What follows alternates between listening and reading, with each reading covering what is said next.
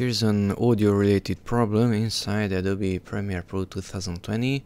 I got this error message when I wanted to export just that portion. Offline material is present in the export and will be encoded using the offline media graphics.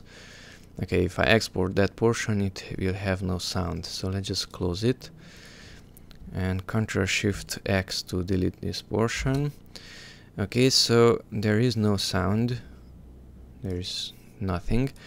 Okay, I accidentally deleted these MP3 songs from the hard drive and then I restored them from the recycle bin, and now they are in the original location, but Premiere Pro is not seeing them. So to fix this problem, when you really have your files in the same location, using the first tool, selection tool, create a selection to select all of your missing audio files.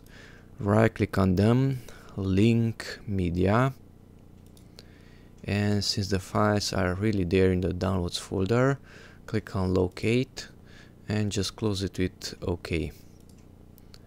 And the files were relinked, and now we should have sound. Yes, there is sound. Plus, if I create an in point and an out point with I and O, Ctrl M to export it. Now I can export it and I don't receive that message. Ctrl-Shift-X to clear it.